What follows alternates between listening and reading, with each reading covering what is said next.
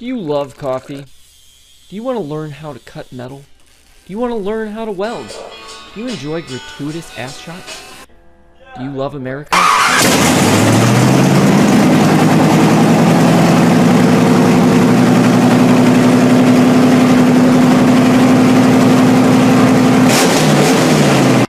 Well, this might just be the show for you. Alright guys, so disclaimer, this might be a boring video if you're not into like how-to stuff or if you don't own a Duramax.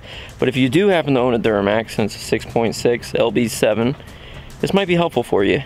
I'm going to be going through replacing the injectors and showing you kind of what it takes, how to do it, save yourself a lot of money. The injectors themselves are expensive, but the labor is really what gets you. It's going to be a long job. I might not get it all done in a day, but I'll show you how we do it and we'll go from there. Very first step, what we're going to be doing is coming over here. We're going to remove this fender liner and basically drain the coolant, because if you don't drain the coolant, you're going to end up with coolant inside in case if one of the injector cups come out. So let's get that done. Okay, this is what we're trying to get to. So basically what we gotta do is get in there, pull that out, and drain the fluid. Okay, so you may have the trouble I had. That petcock is way too difficult to get on there, or to get off. It just breaks apart, doesn't come off. So I just removed the lower radiator hose, used some vice grips, popped it off. It makes a huge mess, but it works. Next step, remove all this stuff, the piping, intake. We'll get that out the way. Okay, so we got it off. I may have jumped the gun, I forgot. Gotta disconnect the 2 batteries, disconnect the negative terminal, and move on to the next step.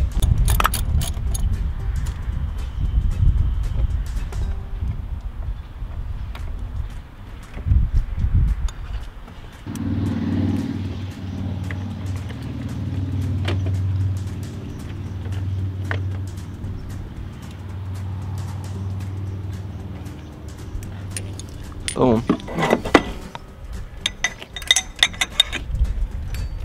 There we go.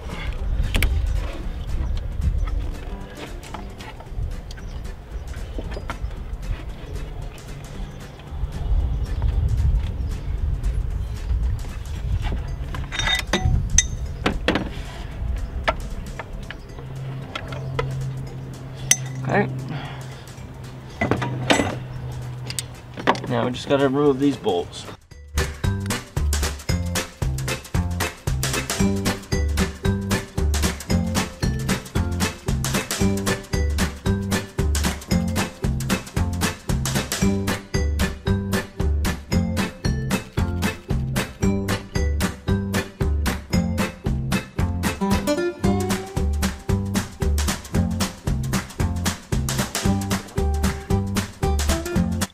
Put these back in here so I don't misplace them. Alright, so here the first thing that you're going to notice are these 2 clips that go into the side of the fuel management unit. Basically just put a screwdriver in there and lift up on the top one, and on the bottom one pull down, and then they should just basically pop right off real easy. And then just remove the brackets and disconnect all the hoses to the fuel units, and then you should be able to remove it pretty easily and get them out of the way. Alright, so now we got the fuel filter housing out and the computer. So now we're going to work on getting this stuff out. Just basically unhook the injector harnesses and remove as much of the stuff as we can just to move it out of the way so we got some space. And then we'll go work on that side, getting rid of a lot of the junk over there. Okay, so basically what we got now is we got everything out, got it ready. We're going to remove this top valve cover. And then we'll move to the next step. There's just a couple bolts in here. Take care of all those. Should be good. Okay, so now that we got these main lines unhooked, next thing that we're going to do is we're going to unbolt the top valve cover, and then we'll pull this puppy off and get down to the second valve cover. We're going to unhook the wires after that. I want to show you a little trick. This socket that you see down here is on one of the exhaust bolts. What it is I just put a 17mm with a adapter on it, or you can use a deep well 17. But basically what this does is it gives you a prying point. because the top valve cover is very hard to get off, and what you need to do is have something to get leverage up against. This worked out really well. I was able to get a small pry bar in there up under the lip. There's a little tab that sticks out on the valve cover, and what you do is you just pry up under there using this as leverage, and it should pop off. It's going to take some force, but you can do it. Okay guys, so I took the second valve cover off. Didn't want to film it because it's just removing bolts. So all I had to do before doing that is I took the wiring harnesses off of here. It's just these 2 bolts and then the 2 on each head. And you just want to mark their location so you know, and then set them aside. And I just put the bolts back in here so it's easy to remember where they're at. So now what we gotta do is remove this return line, and it goes up, and then there's another hole up in there, so we'll pull that off, and then hopefully after that we should be able to, we'll take these little keepers. So if you're looking there, basically it's this, it's a little keeper. There's a little screw there, but you can't do that until you take this out. So you take these off, then we take these off, and then we should be able to get to the injectors. We'll use our special tool to pull that out. Okay, so now we got the those return lines off. Now what we gotta do is we're gonna use this nifty little tool to pull those injectors. I've loosened all the lockdown bolts. You can see right in there. These have all been locked down, loosened up. So now what we're gonna do, use our tool and break these injectors loose. Okay, so here's the trick for getting these things off. So first what you gotta do is take this out, pop this in the hole, just like that. And what you're gonna do is take a big ass breaker bar,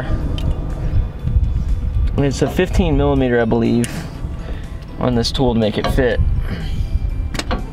And then bam, that's it.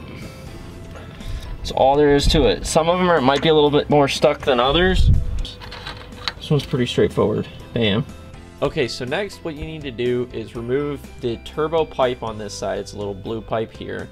Then you need to disconnect the wiring harnesses here and disconnect the coolant hose going to the thermostat. Disconnect your fuel lines with the quick disconnect here. Remove your glow plug module that's mounted on the top of the valve cover. It's located on this side. Should just be a couple bolts. Pop that off. And then the rest is pretty much the same as the other side.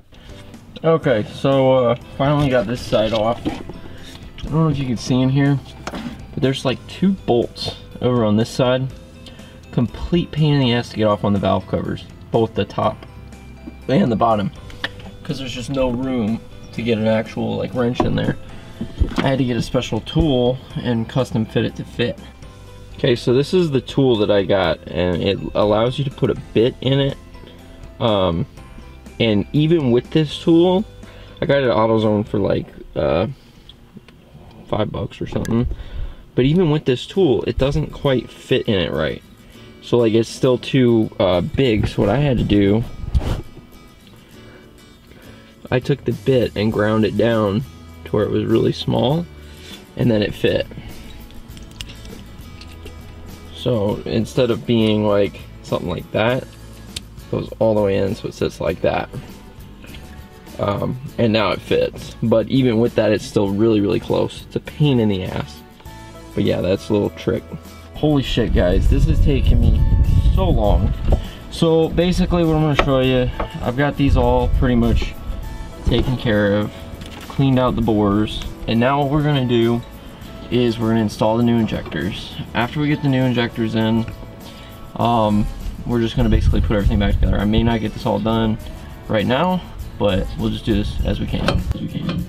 Okay, so what we're doing here is we're just taking our O-rings and putting them onto the new injectors. The first one, the bigger one, is going to go down here into the second slot. So not the first one, but the second one. And then what we're going to do is take our small O-ring and put it up on the top where the high pressure line goes. So you basically just roll it on there, nice and easy, nothing too crazy. And that should be good to go. Okay, so first things first, we have a shiny new injector. take some oil and lube up these O-rings. Diesel oil. Just lube them up. And put a little bit on here too. Just for right now, but I'm gonna keep the caps on. So we're just putting that on there and just lubing this up real good. Double check, make sure the hole's nice and clean. I'll take this off.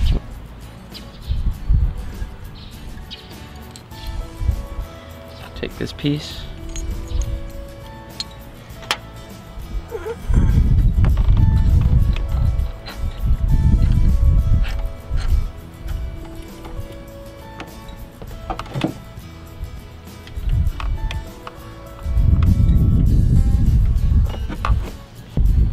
Okay, so now you can see we got them in there, torqued them down. So you just torque down these hold down bolts. Basically, after lubing up the O-rings, putting them in there, got both sides in.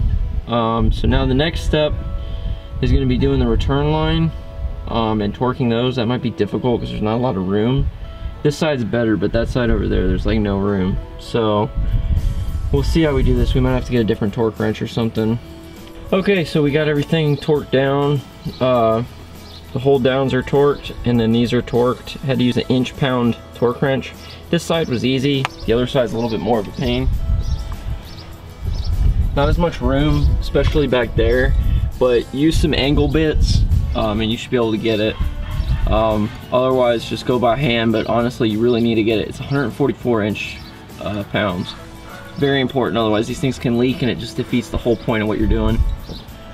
So yeah, so now we'll get the lower valve cover gaskets back on. Do not forget to use new return line seals. And remember, there's a 5th bolt in the corner on each head. Make sure that you torque it down 144 inch pounds. Don't forget. Okay, we put the new lower valve cover on. We put a new seal in it. It just basically presses in real easy. So the next thing we're going to do is put in our injector harnesses exactly the same side that we took them off in. Alright, so now we got them on. Next thing we got to do is get the top valve cover on. Okay, so now we got our silicone on here.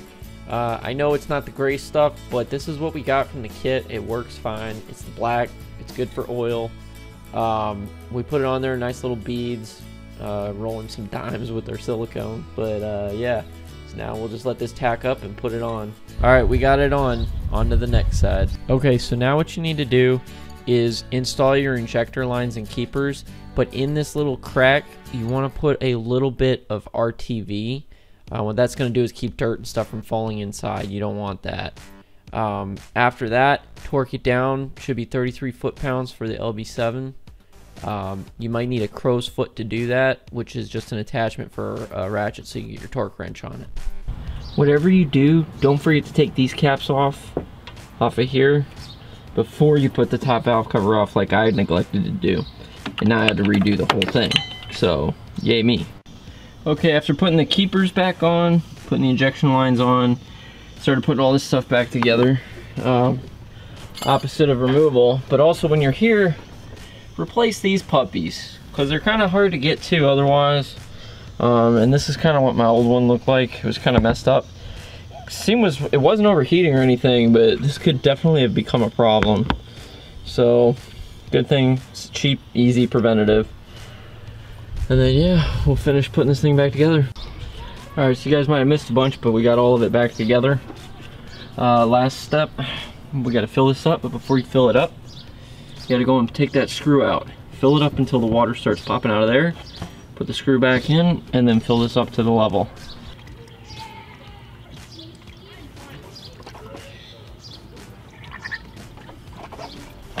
There we go.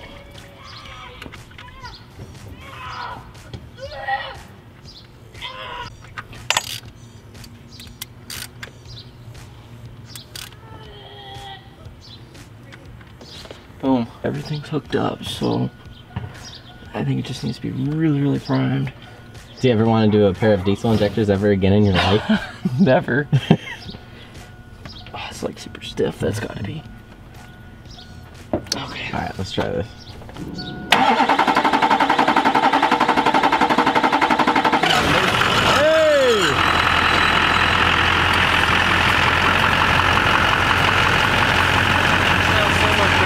Dude, it's Listen how much quieter it is. It's true, and you adjusted the valves too while we were there. Listen to it. Hey, wait, but here's the golden thing. No smoke. Not yet. It takes a second. Let's see if it starts. It's running. It sounds so much better too. Listen, it's so much quieter. It doesn't sound like it's all. I don't hear anything funny. It all sounds normal.